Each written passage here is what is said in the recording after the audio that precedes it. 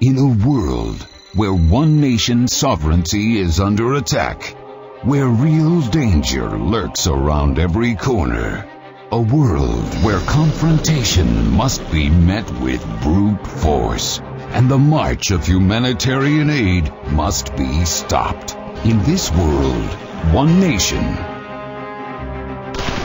has managed to do exactly what it was trying to prevent. Operation Overreaction, starring the Israeli Defense Forces, Free Gaza Flotilla, Benjamin Netanyahu, Hamas, and 1.5 million blockaded civilians. Also starring in the biggest supporting role ever, Cold Hard Cash.